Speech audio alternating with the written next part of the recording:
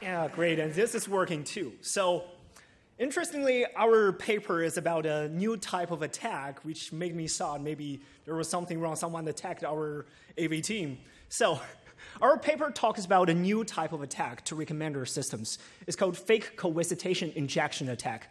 This is a joint work with Dr. Neil Gong and Ying. We're all from Iowa State University. So, a little bit of background about recommender systems. So basically, we use them every day and see them on many different popular websites. For example, a co-visitation recommender system, it's a specific type of recommender system that makes recommendations based on co-visitation between items. So let me illustrate with an example.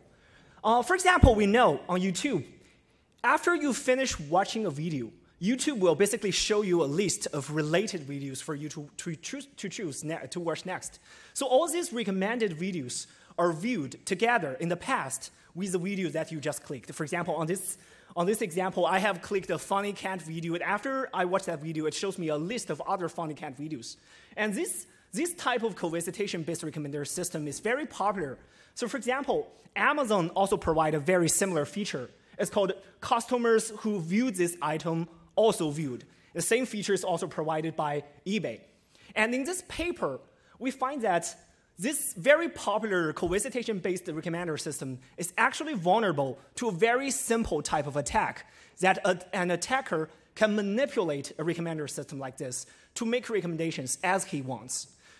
So co-visitation recommendation system is based on the idea that items that are frequently viewed in the past are likely to be clicked by the user in the future. So let me illustrate with an example. For example, there are two videos on YouTube. Let's just call them video A and video B. So in the past, we know these two videos are frequently viewed together by a bunch of users. So YouTube may as well guess, okay, there might be some correlation between these two videos. So in the future, if a new user comes and clicks on video A, YouTube is going to show video B on video A's, what we call a recommendation list. And after the user views video A, we're going to recommend video B to him because we believe there's some correlation between these two videos. It's very simple. That's how co-visitation recommendation system works. So the key data structure behind the co-visitation-based recommendation system, it's a graph called co-visitation graph. It's an undirected, age-weighted, and vertex-weighted graph. On this graph, each vertex basically represents an item. For example, on this simple example graph, we have 4 nodes, so 4 items. And the weight on each vertex represents the number of views accumulated by that item. So basically, how many people has viewed this item in the past, which is also called the popularity of the item. And the weight on the edge is the number of co-visitations between these two items. For example, in this picture, we know that item 1 and item 2 has been viewed together in the past for at least 8 times. And by viewed together, I mean at least one user has viewed these 2 items within the same browser session. So basically, just open the browser, click on item 1, view it for maybe a few minutes, then click on item 2. That's simple. That's a definition of co-visitation in our paper. So 2 types of recommendations can be made using this simple co-visitation graph. There are either item-to-item recommendation or user-to-item recommendation. The difference is, for item-to-item recommendation, the input is an item, and the recommendation system is to generate a list of other items that he believes that are related to this item you're viewing as recommendation. And for user-to-item recommendation, it analyzes the profile of the user and to make a recommendation. So in this presentation, I'm going to focus on item-to-item recommendation for demonstration, and you can refer to our paper for details about how to attack user-to-item recommendation system. So in order to make an item-to-item recommendation, there are 3 simple steps. The first step is the system needs to compute what is a so-called item-to-item similarity. So that basically measures how similar 2 items are to each other using this simple equation here. So Sij basically is a measurement of similarity between 2 items, item I and item G. Wij is just a number of co-visitations between these 2 items. So for how many times these 2 items has been viewed together. Wi and Wg, respectively, means the number of the popularity of the 2 items. And F is just any computation defined over Wi and Wg. For example, on YouTube, we know because he published a paper, we know they used they simply use the product of Wi and Wg as Fig. And also, you can also use cosine similarity, stuff like that. So the second step is, after you have the item-to-item similarity, we can rank all the items by their similarity with a specific item. For example, in this graph, the items ranked by their similarity to item 1 are item 2, 4, and 3. That means, well, basically among all these 5 items, item 2 are most similar to item 1, followed by item 4, followed by item 3. So it's basically just a ranking. And the last step is to generate the recommendation list, which means the recommendation list should include items that with high similarity to this item the user is viewing, and also it needs to satisfy a so-called popularity threshold. That means this recommended item must be popular enough. Now, we didn't invent this concept. It's basically proposed by YouTube, used by Google on YouTube recommendation systems. So that's after these 3 simple steps, a recommendation is made. For example, for a user who views item 1, in the future, we will recommend him to also take a look at item 2 because they're similar. So a few related work are here. For example, in this using security 13 paper, the authors proposed the pollution attack to user-to-item recommendation systems, which is mainly related on forging of cross-set requests.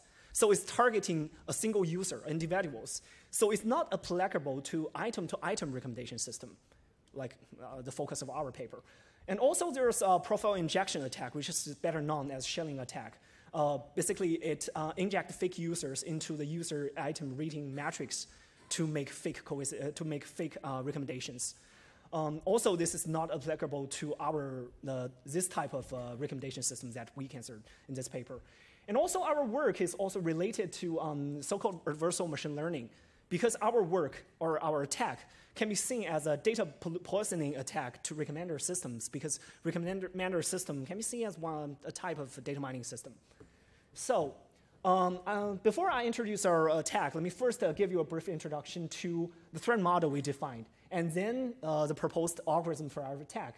Then our attacks first evaluated on a set of synthetic data, a synthetic co-visitation graph. Then we're going to show that our attack also works on several real-world recommender systems, including YouTube, eBay, Amazon, Yelp, LinkedIn, and a bunch of others. And finally, I'm going to discuss a few countermeasures. So in our threat model, we define 3 different types of attackers based on their application scenario and knowledge. So for high knowledge attacker, we assume the attacker knows the exact co-visitation graph. So he knows the number of co-visitations between items and also knows the popularity of items. And also it knows the popularity threshold precisely. So basically, this attacker knows exactly which item is going to be recommended because of basically it can compute the similarity between items precisely. And then we have medium knowledge attacker, which only knows the recommendation list of each item, which is publicly available. Otherwise, it makes no sense to show a recommendation list. And it also knows the item popularity. So basically, it knows how many times an item being viewed. And finally, we have a low-knowledge attacker, which only have access to the recommendation list. So it does not know the co-visitations between items. It does not know the popularity of items. So the high-knowledge attacker corresponds to the insider attack. Basically, it knows everything. And YouTube falls in the second category, because on YouTube, you can actually see the recommendation list and also the number of views of each video.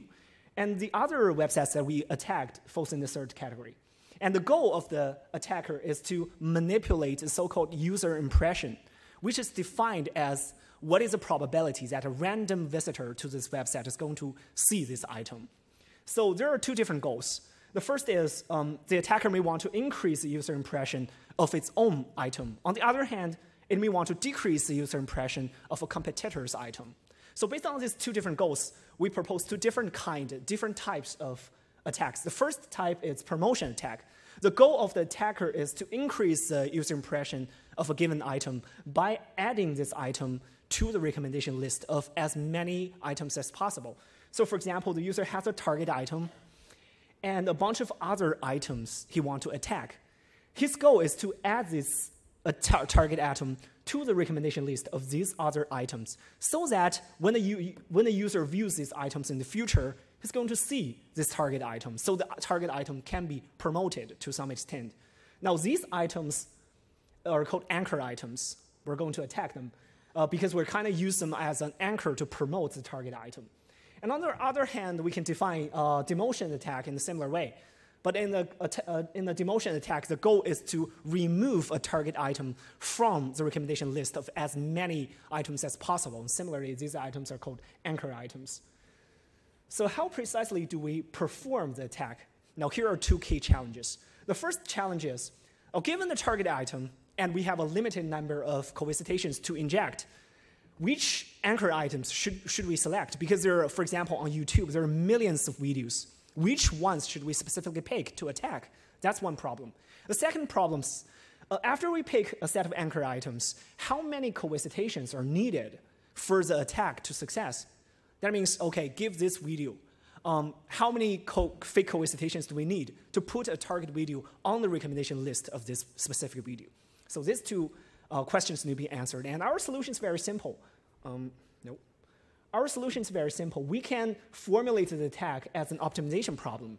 So the constraint is we have a limited number of fake co-visitations, and we have some basic conditions to satisfy. For example, the similarity of the target atom must be no less than the similarity score of any other item on the, other item on the recommendation list of the target item. So by solving this optimization problem, we can select the best anchor items to attack and also determine what are the number of fake co-visitations needed. So let me demonstrate the attack with an example. For example, in this case, given this original co-visitation graph, we want to promote item 3, which is this one. And after solving the optimization problem, we select, okay, these two items, we're going to attack them to make item 3 appear on the recommendation list. So before the attack, you can see on the recommendation list, item 2 has been recommended. And our goal is to replace item 2 with item 3. So in order to do that, very simple. We just need to open our browser and view item 3 with item 1 together within the same browser session for repeated many times until item 3 appears on the item 1's recommendation list. And we can do the same for item 3 and item 4. The order actually does not matter. Then after this, after we just view these items for enough times, the recommendation list will be changed. Now item 3 will appear on the recommendation list of both item 1 and item 4. So similarly, this is for the high knowledge attacker because he knows the exact co-visitation graph. But this attack, this simple attack, also works for medium knowledge or no knowledge attacker. So we can basically convert a medium knowledge attacker by estimating the edge weight. And also we can convert a low knowledge attacker by estimating the vertex weight to convert it into a medium knowledge attacker. So for demotion attacks, basically the same principle. For example, in this case, we want to demote item 4 because item 4 now appears on the recommendation list of 3 different items, and we want to remove item 4 from these recommendation lists. Now, what we're going to do is to insert fake co-visitations between item 3 and item 1, and also fake co-visitations between item 2 and item 5. So after we insert certain number of fake co-visitations between these items, the recommendation list is going to change. Now, item 4 no longer appears on any recommendation list of these 3 items. So we evaluated our attack first on the synthetic recommendation system. And our goal is to answer these 3 questions. The first is, how does the attacker's background knowledge, in fact, impact our attacks? And also, how does the co-visitation graph structure impact our attacks? And finally, we want to find out how does the number of fake co-visitations impact the outcome. Okay, so here's the results. And since I'm running out of time, I'm just going to say, basically, the more knowledge the attacker has, the better the result is. And co-visitation graph structure basically has no significant impact on the result. And finally, as the number of fake co-visitation increases, the threat increases. This is very reasonable. And also, we evaluated our result on several real-world recommender systems using this simple simple steps. The first is initialization, basically to acquire enough knowledge that we need to know about this recommendation system. Then we'll select a bunch of anchor items to attack. Then we'll start to insert fake co-visitations using a simple script. And we're going to examine the result and repeat this process for about 21 days, about 3 weeks. And there is a delay of 48 hours to 72 hours between we can have the result, we can examine the result, and injection of fake co-visitations because, well, the recommendation systems or the recommendation list is not updated in real time. So this is the result on YouTube. So after 21 days, we selected more than 400 anchor items to attack, and actually we were able to use a single computer. We were able to attack more than 200 of videos on YouTube to make a target video appear on the recommendation list of this more than 200 videos. And we also computed the sum of popularity of the successfully attacked videos, and they have accumulated more than 60,000 views, and that means the target video is going to be viewed by a lot of users in the future on YouTube. So that's basically the results. And I'm going to quickly talk about countermeasures. So one very effective countermeasure to the attack is to limit the background knowledge of the attacker. For example, this can be done by discretize item popularity. For example, if the original item popularity is 3,000 something, we can simply tell the user the item is more than 3,500, or even we can simply tell the user's popularity only more than 2,000. So by doing this, we can decrease the threat significantly. So that's one simple way to, as a countermeasure to our attack. And a little conclusion, this recommender system are in general vulnerable to this very simple fake co-visitation injection attack, and an attacker can manipulate a recommendation system using this attack to recommend items that of his favor. Okay, that's it.